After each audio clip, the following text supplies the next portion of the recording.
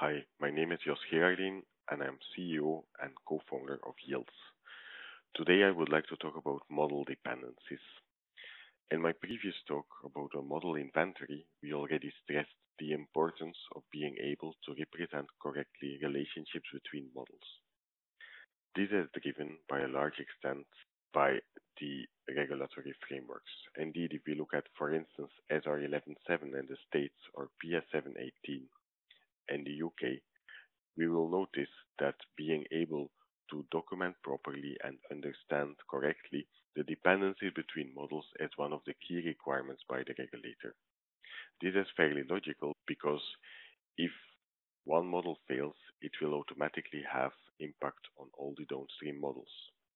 Today I would like to give you two examples of typical model dependencies. In, for instance, a market risk model, where we are computing the worst case loss, there is a very natural set of dependencies.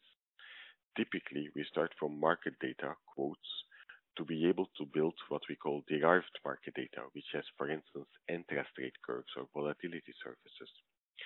Those inputs are then used in valuation models that compute the net present value and sensitivities of derivative transactions. And P&L vectors are then used to compute value at risk or expected shortfall to basically compute the worst case loss. From this dependency, it's fairly logical and fairly easy to see that if, for instance, one of the market data generation algorithms, such as a curve generator, is unstable, it will have a direct impact on the resulting value at risk. Something similar happens in machine learning models.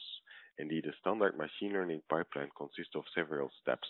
We will always start by preparing the data, after which we are going to extract relevant features. And those features will then build, first of all, a training set that is used for training the actual model. And then afterwards, the trained model is going to be used in production. Each of those steps consists of algorithms that need independent validation. Indeed, data cleaning is, for instance, often done by using autoencoders, which are a special type of neural networks. Feature generation, feature engineering, and also feature selection are typically also done in an algorithmic way to be efficient. And then training and operating a machine learning model obviously also requires analytics.